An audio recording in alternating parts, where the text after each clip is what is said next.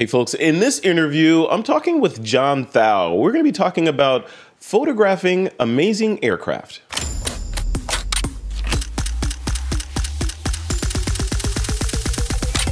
This is TWiP. Hey folks, welcome back to another episode of This Week in Photo. I got a treat for you today. I'm speaking with John Thow. He's down in Southern California, and he's a photographer slash illustrator who's made his mark taking amazing photographs of some amazing aircraft. And I'm excited to talk to him. John, welcome to the show, man. How you doing? Hey, Frederick, I'm doing great, man. It's good to see you. Thanks. Appreciate you having me. You are very welcome. I'm excited to dive into this because as you and I discussed in our pre-interview, I'm an ex-Air Force guy, Air Force combat photojournalist, used to take pictures of these planes. Haven't been in any of these planes. The only aircraft that I've flown in was a UH-1N, a Huey, right? Photographers used to fly around with the doors open, taking pictures of rocket launches and stuff like that. But I never had the opportunity to get in a fast burner, one of these guys. So I'm jealous. Well, don't be totally jealous. We've been around a whole lot of them, but I got to tell you, post 9/11, that changed for us too. And there's a lot of that. So the majority of my flight time in amazing aircraft has been really warbirds. We've done some stuff with the Air Force where we're in KC-135, and I say we. That is not the royal we. I know we're talking about my photography, but my two sons have been a very integral part of Slick Pixels, and they've been photographing with me since they were, published since they were about 8 years old each. And so that's been a part of that. So when I say we, I want everybody to understand I'm talking about the three of us in that respect. But yeah, with the quote unquote fast air, we have not had that opportunity as much as we would have liked. Some civilian stuff and some transports and some nice photo platforms. But anyhow, don't be too jealous. Okay, all right. I'm still jealous, though. I mean, you get to be around those aircraft and shoot them. What got you into this sort of line of photography? What was the path that led you to the runway? That's a great question. So as a kid, my dad was a pilot, private pilot, even though he had a commercial rating, as was my grandfather. And it was really my grandfather that I flew with primarily. He was kind of the head electrician out at Point Mugu. And so in addition to his his love for aviation and his piloting skills, in World War II, he had flown B-17s, primarily stateside. So he was not on combat missions at that time. But anyway, at Mugu, he had one of his things was to help with the air show every year. So from about the time I was about 7 years old, I couldn't get enough Point Mugu. So I was out there, and they brought in wonderful Navy stuff and Air Force stuff and whatever every single year. And my family would always go out one day a year, and then I talked him into taking me with him, and I'd kind of go out there with him, and he'd set it up to where I was sitting with the pilots and going back and forth with whether it was the Blue Angels or whoever, and he'd set me up with some vendor on the flight line that I could go get lunch. And I pretty much had to run to the place all weekend from the time I was about 8 years old. So that's really what started it. I had a little brownie camera that had belonged to my mother that, there's actually in a book I have coming out later this year, there's a couple of those little shots still. Back in those days, they used to fire live sidewinders during an air show, and I wouldn't do that again today. Yeah, it was pretty great. Yeah. So John, how did you manage to avoid enlisting or signing up and going Top Gun? You look like you could have been a Top Gun pilot. What happened? Well, I love that you say that, man. In addition to my photographics, it's funny you ask. And by the way, I did go in and I talked to a recruiter on more than one occasion. At the particular time I was going through, I know now that I got what turned out to be some bad advice. I was told that I was too tall for fighters. And I know now that was not true. I'm about 6'1". That's, so while I had sat in a T-38 and felt a little cramped, I've got a couple of buddies who do that stuff professionally that are bigger guys than I am and did just fine. So at the time, I think they were looking for cargo pilots. Looking back on it, I probably should have gone ahead and done that. But, with my art career, that had started to take off a bit. And one thing leads to another, and I realized I couldn't do both. And so I've done a lot of graphic design work in support of the military as well. So I've done some work as a civilian contractor that way. So that's kind of how it ended up. I don't. God had different plans. What can I tell you? But it's definitely the road not taken for me. Okay, so let's switch gears a little bit. So as you sort of matured as an artist, and cut your teeth, normally, at least in my experience, people, go down a path and they're like, okay, I'm going to be a photographer, or I'm going to be an illustrator, I'm going to be a painter or a sculptor. You have two brains. You're a photographer and an illustrator. How does that work? How do you balance those two things? Yeah, actually, I think that's a great question. And I it's so funny for me because I actually have done sculpting work. I've done illustrating work. We do web design. I do all kinds of these different things. For me, the photography was something I always enjoyed. And it really started out originally as reference material for my artwork. And a big part of that was because the cameras that I was shooting, probably on the budget I was on an artist's budget at the time, right? Part of that was, I'm not as close as I want to be. Maybe the access isn't as good as you want, or, especially as a kid, they were, the things are distant. So as that got better and the people really loved the photography as well as the artwork, then it kind of became two things, The other thing that was pretty neat was there were definitely, depending on the clients I was working with, the camera was a great road in with some squadrons or some clients or what have you. And the artwork was a great way in with some of our patch designs and other things that we've done for other units, as well as, of course, lots of civilian companies as well. So it really became a way to, they kind of fed each other. And in addition to that, it's great reference material for what I'm doing. And artistically, the other thing that's really interesting as an artist, there's a lot of kind of solitude, if you will. There's a lot of times where you're just kind of at the easel or at the desk, or in my case, I do a lot of digital stuff now, even though I've done all of the above. And so I'm a really social guy and like to be with people and like to do all that. And so that's a bit of a balance for me. Yep. The camera is terrific. The camera, gets me rides on airplanes that I just wouldn't get otherwise. And it gives you an experience that you can take back and put into that artwork.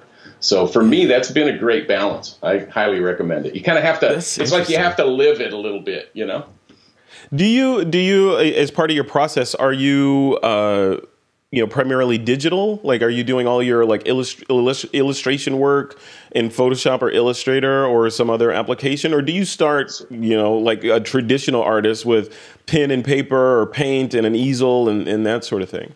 Interestingly enough, all of the above. So, once upon a time, definitely all traditional, of course, because that was when I first opened my business in '86.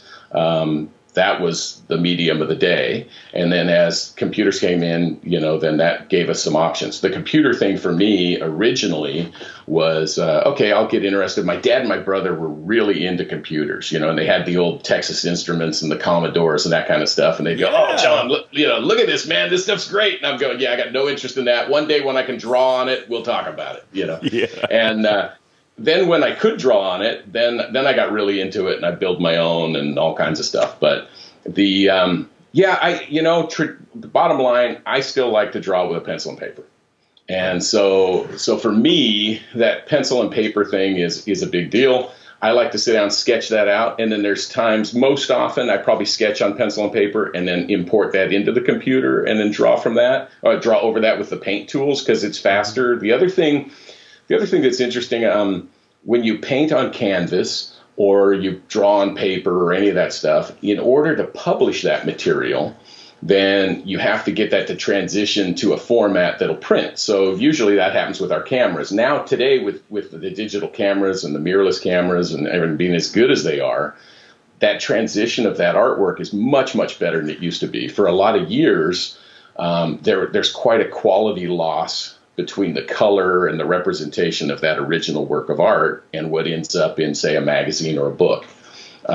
So the digital art, what I found was, boy, doing that digitally really gave me some versatility that I don't have the same way with, with some of the traditional mediums. So it's a very long answer to all of the above, Frederick. Yeah, all of the above. What about tablets? Because Apple with the iPad and the Apple Pencil or a Wacom tablet with its gazillion levels of pressure sensitivity. Are you in that world as well?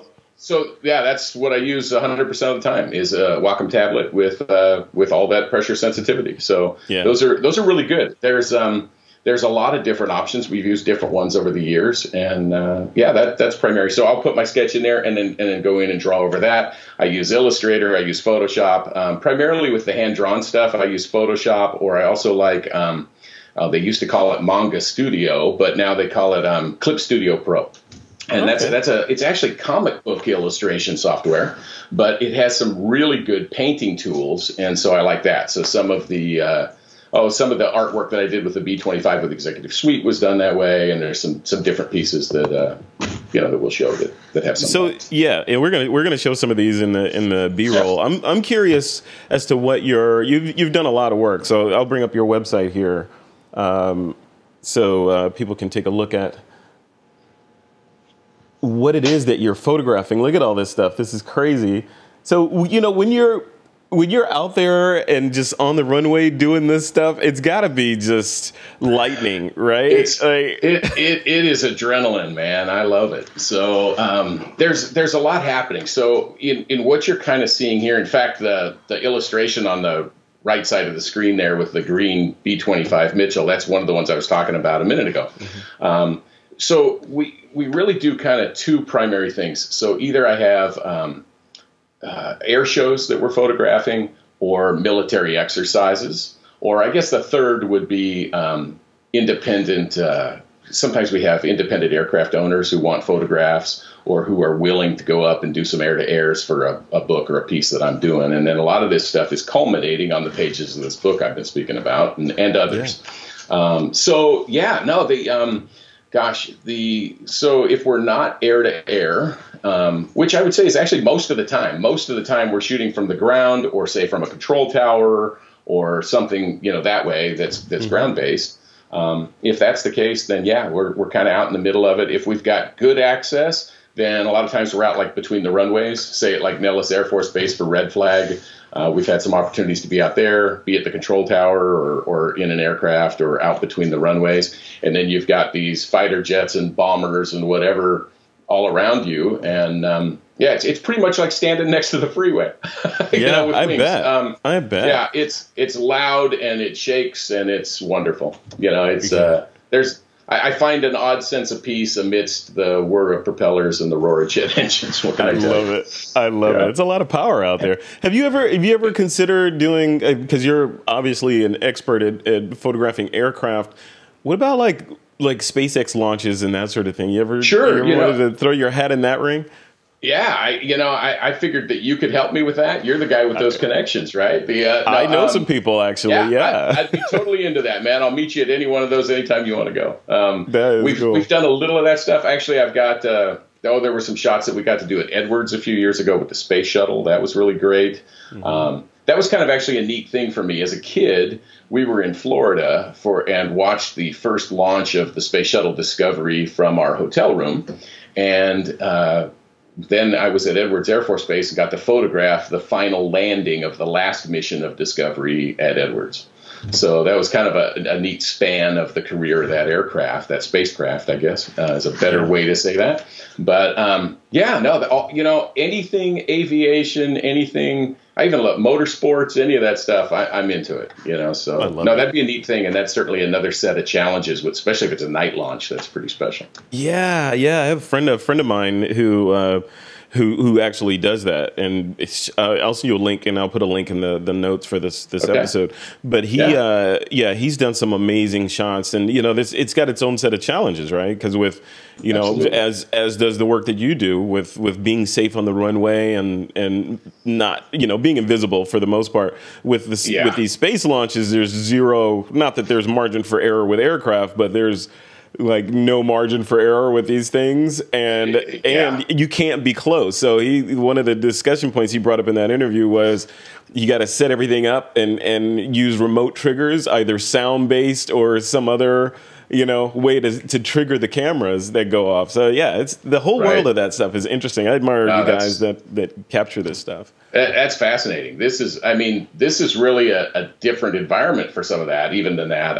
And like I said, I'd love to try that. In our situation, so much of what I'm dealing with is you have a fast moving aircraft, be it a warbird or a jet or whatever. The jets are obviously faster. There's times where they're coming in, even at an air show now. It's funny, as a kid, they'd pop the sound barrier out here and nobody thought much of it. At Edwards, way up high in the altitude, you'll still get some of that once in a while. But other than that, they're just subsonic. So they're just kissing up against 700 miles an hour. As we know, the speed of sound fluctuates a little bit based on air density and altitude. So you get them popping those vapor clouds down low, and they're doing just about 700.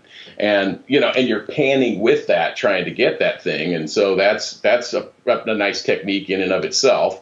And then when you bring in prop planes, then of course the challenge is to get that same stability in your shot while getting some blur of the propeller. It's really easy if you're willing to freeze the propeller, and sometimes I am, but it's not great. But if you're willing to freeze the propeller, it's pretty easy. When you want that prop blur and you're balancing, obviously the newer cameras are a lot better than they've ever been. There's a lot more image stabilization. That stuff really helps because you can crank that shutter speed down. But barring what are you doing? What are you doing as far as gear? Like what are you shooting with to get these shots? Now I'm shooting the EOS R at the moment. We're excited about the R5 coming out. Not to sit here and do Canon ads, but that's kind of a neat possibility. It's funny. The R got a really bad rap. A lot of people got upset about what it didn't have. For me, it's a great camera. There's the one thing that's a little weird is, especially when you're doing this high speed thing, is you do have a little stutter when it takes a picture and it gives you that image even in the viewfinder. So it's just for a minute, it's like that closes down. Now, a long time ago when I was shooting the Indy cars and Le Mans cars and all that stuff, one of the guys that was instrumental in kind of me learning a lot of that was really adamant about always shooting with both eyes open. And so I'm not a guy who sits like this at the viewfinder. I'm usually both eyes open and I'm looking at both. And so my situational awareness during that pan for me is a lot better. That may be part of why the camera really doesn't bother me in that respect at all. And I've had great luck with it. I've only been shooting that one since about, middle of last year or something like that. I think the first show we shot with that camera was Huntington Beach last year. Yeah, that's interesting. What about 360 stuff? Have you ever played around with that? As I was preparing for this interview, I was just sort of looking on YouTube at different different videos up there. Yeah, and it's like I was in the cockpit of a fast burner finally, and I got to experience it without the G-forces. What do you think about that stuff? Well, number one, I love it. I think it's great. There's some neat opportunities out there. I really haven't played with it. I've done some graphic work over the years, and of course some photography work with the Thunderbirds. And that's the Thunderbirds pilots. Most of them have, I think it's a Rilo camera that they have in their cockpits right now. There's a lot of really wonderful stuff on Instagram and Facebook and on their website, I'm sure, with some of that onboard stuff. So that's where I've seen more of it. We've run GoPros for years, and some of those, it's really funny with all this stuff. I had used the GoPro for a while with the gimbal on it. That was kind of a neat little option. But as they're getting more stable and they're getting better, all of these cameras are a lot better bouncing around than they used to be. So that's helpful. Even the phones, right? With image stabilization in the phones, it's all getting better every year. And as a result of it, we're starting to shoot more video.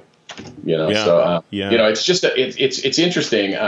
I was in a conference with some other video photographers maybe about a year and a half ago, and we were talking about some of this stuff. And as the video quality is getting so much better, and it's funny because as a still photographer, hearing what I'm about to say is a little sacrilegious, but the video quality is getting so good, you're going to be able to, and we're already doing it in some cases for like commercial brochures and things like that. You shoot like a 4K or an 8K video, and you can pull stills out of that are good for a lot of applications. So I know it's a weird. I was going to ask you about that. You're looking at my notes because I was going to ask that question.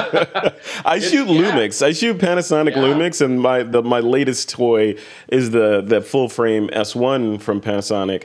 And they've been talking about the whole shooting 4K. They even have a 4K photo mode on the cameras. And I think they've already rolled out the 8K photo mode where in the camera you can scrub through and find a frame and have it pull a JPEG and throw it on the SD. So what does that do for you guys? Does it make your life better, or does it worry you, or where do you fall on it? I got to tell you, I'm a tech guy. So if it's getting better, I'm a happy guy. It's interesting. It's a little like as a graphic designer, when Photoshop really took hold and it became the most used program on the planet. There were a lot of people, and to this day there are a fair number of people that think if they have a copy of Photoshop that they're a graphic designer. That's obviously not true. And just because your cell phone has a 8K video camera that one day it will have, it doesn't make you it doesn't make you Steven Spielberg.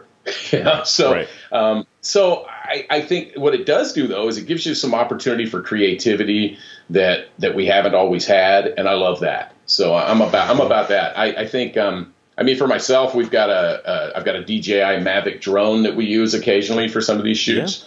I wish they would let me take it out to the airfield more often, but we don't do that with it too often. That's potentially dangerous. But I could see that ending badly. Well, and don't misunderstand. Nothing without FAA approval. So of course. So we're all by the book. But like we've done some shots where I was doing a website for a church a while back, and they had the beautiful old 100-year-old building up on the hill here, and we got some beautiful sunrise shots, and we take the drone up and get some stuff, and then it's shooting 4K. And yes, if I was in the same spot and I shot that with my EOS camera or your Lumix or something like that, it's going to be a better quality image. But I got to tell you, we got some incredible stuff that you just couldn't get any other way unless you were sitting in a helicopter. The biggie right now is when you're enlarging that stuff. I don't know, you can kind of see this image behind me. That's an 8-foot wide image. If I was going to do something like that with it's inappropriate. It's going to be grainy and it's not going to work as well. But I tell you, for your average stuff, you're doing a nice catalog or a magazine or a book, or even some smaller prints. It works pretty well. So, I like it. It's like they say, right? The best camera is always the one you have on you. That's right. It's the one you have with you. Well, so speaking of that, I want to talk about that book, that you're working on. Is the book finished? Is it getting published soon? What's it about? Give me the pitch on the book. Yeah. So the book's been going for a long time. This has been something I've been working on just for years in my spare time. One thing that this whole COVID-19 thing has done is really given me a little extra time to really crank on this thing. So the big challenge at the moment is, first off, it's called On Wings Like Eagles. And it's basically the history of military aviation. So we're starting with, we go all the way back to Da Vinci dreaming of flight, a little brief synopsis there, and through the Wright brothers, and how very quickly the aircraft, even that the Wright brothers had, was militarized. And then we go through, then you get into Roland Garros. Garros was a pilot in World War I, and he was the first guy who decided, hey, I could put deflectors on the back of a propeller and shoot through it and not shoot myself down. So so that was one, and then we go into it evolves from there. Obviously, we get into Stop with Camels and some of those things. There are way more airplanes than I can possibly include in this volume, and that's hard for me because I like all of them. But basically, we do some World War I stuff. Then we get into a really good block of warbirds with World War II. To that point, the book is finished.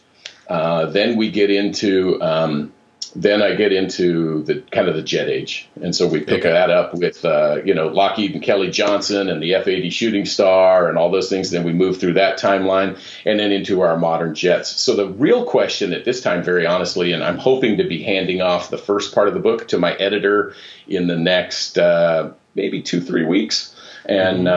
And then I'm full on into the jets, which the jet portion is about halfway done. So we're getting close. The big question at this time, I may do, just because of the size of the thing, we may break it up into 2 volumes. And so you may have the beginning through about World War II and then the other, or we may throw it all into one. And that's kind of the big decision at the moment. So that's really cool. And there's some pilot interviews, and thank you. Yeah, it's been aviation people are wonderful. We've had fun meeting a lot of folks. And anyway, it's been very neat for me to have that interaction and get up close and personal with the people and the planes. And so there's lots of those kinds of stories. John, I feel like as you describe that book, I feel like that book wants to be a website community destination for, that's what I feel like there's a podcast in there with you hosting the whole 9 yards. Well, at slickpixels.com, the book will definitely be there. And there's parts of it. One of the things that I'm really looking at, like we said, there's a lot of wonderful airplanes that I can't possibly include all at once, but the goal will be to add more over time. And so it'll come out definitely as print volumes and also as ebooks. One of the neat things with ebooks is you can add more material. So that's kind of fun too. Absolutely. But yeah, the magic of digital. Yeah, that's cool, man. Congratulations on that. As we wrap this up, I want to put you on the spot here. So what of all the shots that you've done over the years so far, what's your favorite shot? It's like picking one of your sons. Like, what's your favorite son, right? Yeah. You can't do that to me, Frederick. It's really funny you ask. It's hard to have a favorite, number one. You're a photographer. You know this. One that has kind of become my signature shot is one that we did coming back a few years ago. I've done a lot of work with the guys. We're part of the crew with Executive Suite. It's the American Aeronautical Foundation out of Camarillo Airport, B-25 Mitchell. That was a special thing for us because, ironically, we just kind of fell into that. The guys had me paint the nose art on the airplane, and we've all been the best of friends and part of the group ever since. My boys and girls grew up. Executive Suite was kind of their jungle gym growing up, which was odd. So a lot of the great stuff that really, I don't know, I guess that's my favorite are some of those times with those guys. And what we got to do in 2011 for the celebration of the 100th anniversary of naval aviation, we did an air show up at Lemoore and at the Naval Air Station up at Lemoore. And we did some air-to-air stuff with the 100th anniversary Super Hornet and a Corsair and a Bearcat. And then coming back, we did some beautiful stuff over California. In fact, you can see it. You can see a little bit of it in the background, but that's the San Andreas Fault below that, and you've got a P-51 up top and a Zero coming up behind him, which is kind of the opposite of what I would, but it's the only way to. I kept the Mustang primary in the photograph and figuring out later, well, that kind of means that he's in the bad spot, but that's probably a real standout image for me. There's been some others definitely with jet fighters and some red flag stuff. There's an F-16 picture that we had this beautiful monsoonal moisture. I know you told me to pick one. I guess I'm picking two. But it's good. It's okay. It's okay. But, it was about 110 degrees that day. Big white puffy clouds were up over the Nellis Range, and we had this flight of 4, actually a flight of 8, but there's 4 in the shot. F-16s from Hill Air Force Base came in. I was in the back of a KC-135 air tanker. And so anyway, they lined up outside there. The whole thing is just like a big metal tube, and there's this little window about this big, and I'm shooting through it at these F-16s, and that was a pretty beautiful moment. One of those that stands out. So that's fantastic. That's one of the reasons why I like doing these sorts of interviews, because I get to talk to people like yourself that the one thing, the connective tissue between all of us is photography and f-stops and shutter speeds and ISOs, right? But every photographer is passionate about a particular genre of their art. In your case, it's illustration and planes and you eat planes for breakfast, right? It's and another photographer is landscapes or birds, or it's amazing. So congratulations on that stuff. Well, thank you very much. Yeah, it's and I it's funny. I'm always happy to talk f-stops and all those kinds of things, but it's a lot more fun to talk about airplanes. So absolutely. Where does the runway lead for John Thow next? What's the next next project after the book? Yeah, it's so funny because the book project has, like I say, it's been about a 10-year project. I've really watched my boys grow up through this project, so that's been a fun thing. Definitely the publishing side of this is a big thing for me. We've got stuff in place for that. We intend to publish, I hope to be publishing books of other aviation photographers and authors as well. We've done a lot to establish the infrastructure. I am going to self-publish the book through our own publishing company, and then we'll be putting it out that way. So we'll see how all that works out. But unlike some of the, there's different ways of doing that. Not that any of them are bad. I just chose to take a course through one of the printers that I've used for a lot of years in my graphic design business is going to be printing that, and then we've got some other marketing channels and so on that we're using. So part of the goal here is to establish that publishing company and to get that stuff out there too. So not only for my own books, but to hopefully help others live the dream. So that's part of that. Photography will continue, illustration will continue, lots of that kind of stuff. If people want to catch up to you and follow you online and check out the photos or purchase a photo or two or get the book, where should they go? Slickpixels.com, I would say for anything aviation, that's a great place to start. My graphic design business, which they're all intertwined, is jthow.com. So it's jthow.com.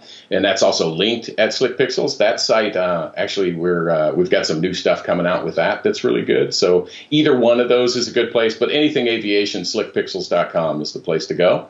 And I'd love to hear from anybody. If you've got questions, or you can also find me on Instagram at slickpixels.official. Always in there with usually a new photo or two just about every day. Some kind of fun aviation things to look at, and that's a great community. There's been a lot of fellow photographers in there that we've connected with as well. So, by all means, check it out. Reach out to me. I'm always happy to say hi. So. All right, man. Well, thank you. Thanks for taking the time today. I feel like we literally scratched the tip of the iceberg with this stuff. But I hope that's a good thing, because I hope I can have you on again we can explore deeper into some technique and illustration. And there's so many things to talk about if you're up for it. Always up for it. Always happy to talk. Like I say, love this stuff. So it's a pleasure to speak with you about it. And I appreciate the opportunity. And, hey, maybe one of these times you get me out to a rocket launch. We'll do a little live feed or something. We'll talk. Well, I need to get me out to one of those. I haven't been to one yet. Well, maybe we'll go together. I'll get you out to a red flag or something. We'll get out there. I'm down for that. So, it's good stuff. Well, it sounds like they like your credentials better than mine, I'm sure, with your history. I don't know. I know your credentials are probably better than mine. All you have to do is show them your website, and you're in. So far, so good. So far, so good. Well, cool, man. Thanks. Well, you have a good rest of the week, rest of your day. Stay safe and sound down there, and I'll be in touch. Appreciate it. Talk to you real soon. Okay. Take care, John.